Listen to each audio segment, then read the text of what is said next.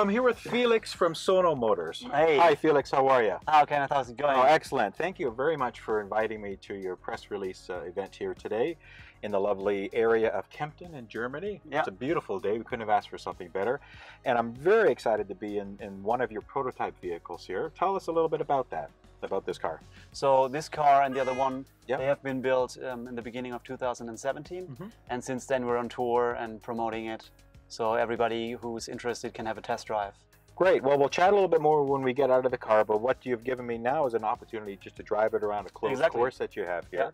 Yeah. And I know, again, I want to stress, folks, that this is a prototype car. This is actually pre-production concept prototype. Exactly. Yeah. So a lot of the fit and finishes, a lot of the specs that I'm going to be able to pry out of Felix here are subject to change and are not necessarily locked in yet. So certainly this is going to be more refined from an exterior and interior perspective and from options and things that you'll add. But certainly what I see here is a couple of nice displays already. I have what's this, looks like a 4 or 5 inch screen here. Yeah. And that'll give me my normal telemetry, like my speed and range most likely. And then the center screen, what will that give me? So you will see, of course, the range here as well. You see here how much sun is coming right in. You will have all the infotainment system. The music is on there, and the navigation will be not on board, but you can couple it with your smartphone, mirror share, and then use Android Auto or Apple CarPlay. Yeah, exactly. Things like this. We probably will include this one here as well to change the temperature in the car. HVAC, Exactly, but it will roughly stay the same. Two displays definitely. Right, so one of the cool features of this car that I noticed, of course, during the reveal stream last year was this biofiltration system, because it really stands out. Tell us a little bit about that. Yeah, it looks fancy, doesn't it? So it's a second filter. So we have the normal paper filter, which is filtering out the fine dust. And the moss is then a second filter, which filters up to 20% more of the fine dust out of the air.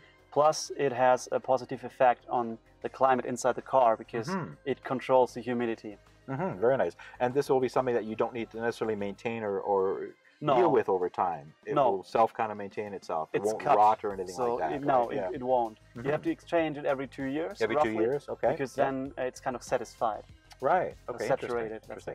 Now, the other feature you showed earlier was the amount of sun coming in, which is something that, again, I wanted to. That's kind of your strong point for this vehicle. So we have. I'm not sure how many solar cells will be in the final production, but they'll be covering, I think, probably 80% of the vehicle. Is that correct? It's like 7.5 square meters around. Okay. 7.5 square meters, and my understanding is that will give you up to 30-kilometer more range. For a full sunny day. For a full sunny day in the summer, exactly. It also depends on the angle of the sun. So in the summer, it will be more because the sun is standing up more high, and the big parts of the solar cells are on the top of the rooftop. Now, this particular roof is a panoramic roof. It's got a single beam structure here, safety structure here. But I understand the final production will be a closed roof. Yes. It may or may not have a sunroof option, or it won't have. You're not sure. It won't have. It has to be closed. You're going to have that closed because of safety issues. Okay, because of safety. So this isn't necessarily the Gorilla Glass that we're seeing in some of the other manufacturers when they're building their panoramic roofs. Right. Okay. Yeah. So that'll be closed. But certainly the cabin is spacious. I mean, I'm not tall by any stretch of the imagination. I'm only 5'8", so I'm not sure what that is in meters. But you know, I've got loads of headroom. I take it the ceiling will still be the same. So certainly 6 foot, 6'2" people can quite easily. There's lots of leg room in the back and tons of boot space. So it's a very simplistic design. This looks kind of unique. This looks like it's something from somebody else. Well, it's from BMW, to be honest, but it's just for the prototype. In the end, we'll have our own supplier for it. Okay, so you'll have something unique, whether it's going to be a column shifter or a floor shifter, not sure yet. Yeah, can't tell yet, but right now you can see you don't get to the start button that easily. So right. We're going to change that. So you'll rejig that. But you'll have all your basic controls, your HVAC, your power windows, all that kind of stuff that comes with a lot of things you know from a normal car. It's just not as comfy yet. And if you look here, it's pretty rough. I was noticing that, but again, that would be from a concept perspective. It will definitely just to give you the form and feel of it from that perspective. All right, so is this is already turned on in driving mode, or do I have to touch the brake and do something? Exactly, touch the brake first, and then you press that start button. Start button, okay. And you see a blue light coming here. Yep. And I see it's in park. And then it's in parking mode, exactly. That's the handbrakes. Range is 133, and it's showing charging. That's probably from the solar. Exactly, exactly. But this is just a dummy yet. Also, this one here, this value is not true. Okay. Then you can shift this one to the back, so you go to driver's mode. Yep. and then we can go for a ride. Well, obviously, with all electric cars, they're quiet. I mean, the only thing we hear Super quiet, is outside noise. Yeah. Oh, it's here to do. Oh, okay. Yeah. Close that a little bit since we have our camera rolling. Yeah, I can also close mine. Let's go around here. How does it drive? For a prototype, quite well, doesn't it? Quite well. Yeah, I'm not hearing any squeaks and rattles. So you guys Yeah. have actually done pretty good with the glue in this group. So there's your bit of a motor whine. So now the motor in this is about an 80 kilowatt motor, is that correct? Yeah, that's correct. Okay. So going to give you roughly what, 105 horse? 109. 109 horsepower, and what, about 140 newton meters, pound-feet of torque? Or 250. 250 pound-feet, and that would be what in newton meters? A newton meter, 250 newton meters. Okay. So I don't know pound. I'll have to put that in the Yeah. video. Yeah, exactly. But yeah, It's all with the SI all gonna- units. give it a bit of acceleration. Nice brisk acceleration. Yeah. Like a spaceship taking off here. Exactly. We just need the Jetsons. A nice, tight steering. Yeah. These will come most likely with 16-inch wheels or 17-inch 17. wheels. 17. Yeah, okay. right now it's 19, I think. 19. Okay. And it will go down to 17. Oh, very nice. Gotta like it. And feel the recuperation. I do feel the recuperation. Yeah. Yeah. So you're most likely going to have that factory set, or will there be an option for the user to change the aggressiveness of the recuperation? No, it will be one step. It'll be one step. Okay. Yeah, up to 50 kilowatt you can Mhm. recuperate. Okay. Very nice. And I'll park it here. Is that okay? Yeah, that's fine. Great, and then just press the stop button again. Or P. No, just the No. stop button. Yeah, and then it goes directly Automatic into to P. P. And here Okay. you can take, pull this one, and then you can get the hand brakes. The handbrake on. Yes, the electric handbrake. Yeah. And that's the eject button for the Canadians that maybe you don't like. Exactly, and yeah, I get yeah. ejected out of here. Later on it won't Thank be. you for not pressing that one for me. Yeah, no worries. So later on, this won't be in here. Yes, and you of will have course. more space because right now you see with your left foot you don't have really space to Right, park I it noticed somewhere. that. Yeah. Mhm. And also the brakes and the acceleration pedals, they will be a little bit. There will be more distance between it. Okay, so a little bit more ergonomic from a foot perspective, and Everything here, actually. and I'm sure it'll have probably telescoping and both tilt steering from that perspective. Can't Not sure. tell, but it Okay. will be more ergonomic. Yeah, I mean, I got lots of room, so certainly Yeah. if for somebody for height a little wider, there's definitely Yeah. plenty of room in this. But on the back seats, you Uh-huh. will have more space because it's getting a little bit longer, Okay, and the very entire nice. interior will definitely change. Great, great. All right, well, let's finish up outside then. Yeah, great.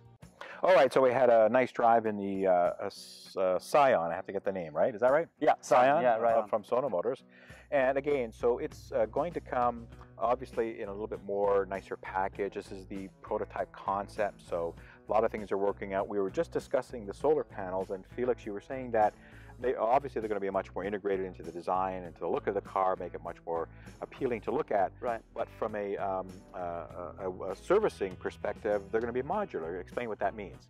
They're going to be modular. Modular, so you'll Yeah, be able right. to So service them. if one is getting damaged by a crash or so, Mhm. you can just replace it without replacing the entire door. Right.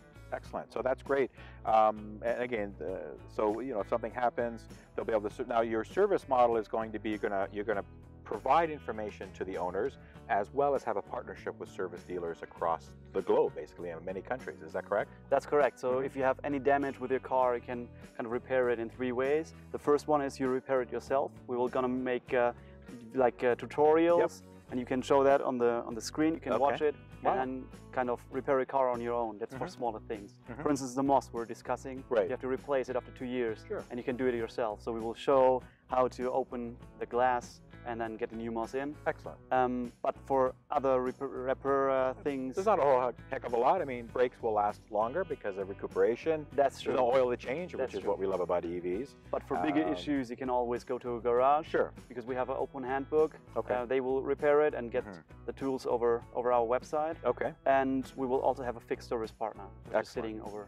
And there'll be a global, different partners globally, or in the countries that you're going to be selling to. Yeah, and definitely in the countries we're going to be selling to. Right, excellent. Okay.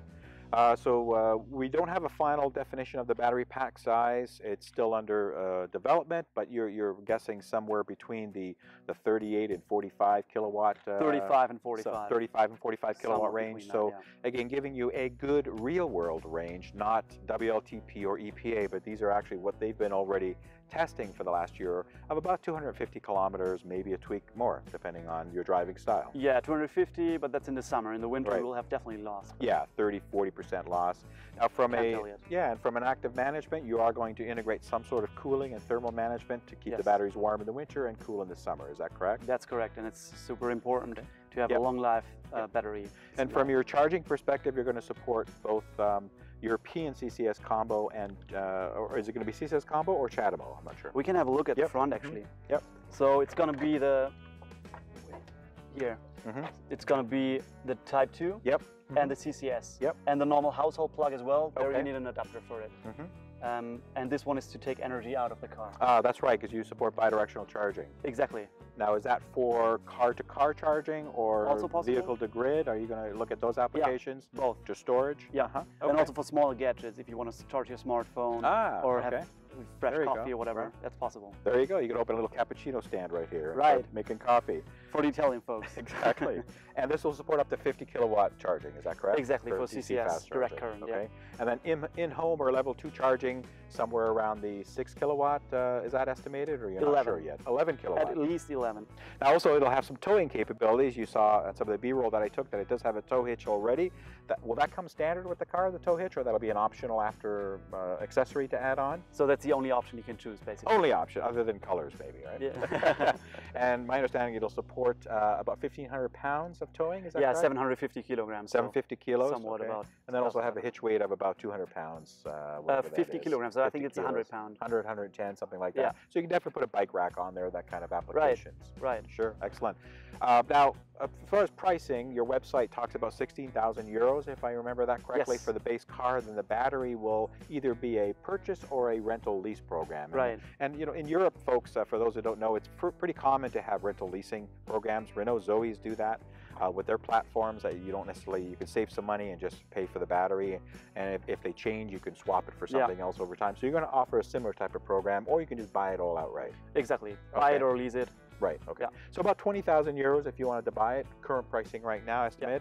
You are taking pre-orders, and I take it that's 1,000 euro, or actually there's a range, right? There's Is a that range. correct? You can basically choose how much you want to pay Yep. up front. So it's at least 500 bucks, and then it goes in 1,000, 2,000, and so on. So you can Excellent. basically choose. Yeah, okay.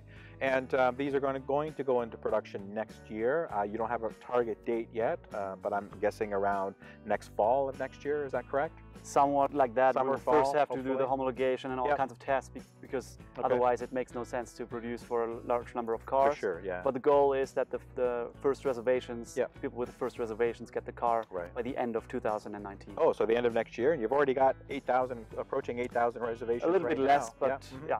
Getting Yeah. up there, which is great. And those are worldwide reservations, not just Yeah, Europe. for more than 30 countries Yeah, actually. So. excellent. So you'll start shipping and delivering in Europe, and then you'll go from there as the orders dictate once you get them going. And we're not sure, folks, where these are going to be built yet. They haven't finalized the details on that. It'll be somewhere in Europe, from what I understand. I'm not aware of who the battery source manufacturer is going to be. That's still under discussion. Well, that's a German company. It's Okay. called Elring Klinger. So Okay. we, okay. together with them, developed the battery, Yes. and they will provide the battery. Oh, for- excellent. Okay. for a And is car. that a cylindrical design battery or a pouch, prismatic pouch? Actually, I can't tell. You can't I'm tell. sorry, Okay, yeah. no problem at all. Well, I try pry a little information out. Well, listen, it's been fascinating to see the prototype. You know, it's always cool, folks, to come out and look at what's being innovated. And you know, you guys are a smaller startup company, so it's not like here we are, GM or Ford, kind of throwing a little Right. research division. So my hat's off to you for coming up with this stuff. I think from a great urban or intercity applications, this is going to be a great vehicle. Depending on obviously the distance at the end of the day, Yeah. and the driving habits of people, certainly it can be a longer term driving car, certainly tooting around Europe. There's more infrastructure coming up almost daily now from everywhere in the world being built with the Ionity structure here in Europe and the Electrify America and other campaigns both in Canada and the US. So infrastructure is coming. So great to look at, and you know, I'll post the website address in my notes as well for people to go check it out. Anything else you wanted to add about the car?